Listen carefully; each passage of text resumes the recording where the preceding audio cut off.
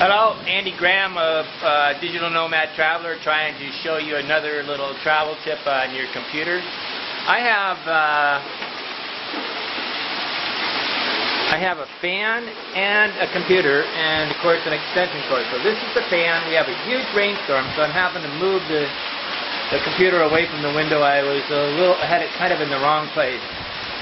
So here's the computer. I'm moving to the center of the room away from the rain. But as you can see, right now I have this extension cord, and both the fan and the computer are plugged in the same extension cord. I don't do this. I always try to separate the circuits a little. It's not like you're really going to get a separate circuit, but what I'm going to do right now is unplug the fan and plug it in over here on the wall.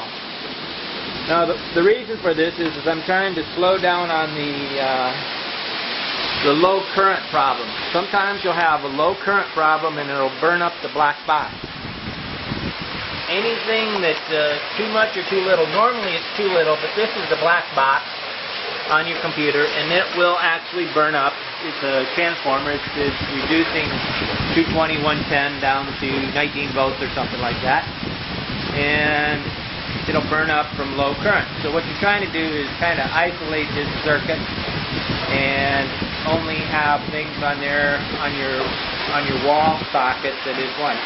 Now, according to how many breakers and all that stuff in a room and all that stuff, you've got a lot of variations. But what you're trying not to do is, obviously, a fan motor will create a lot more electricity draw than other things.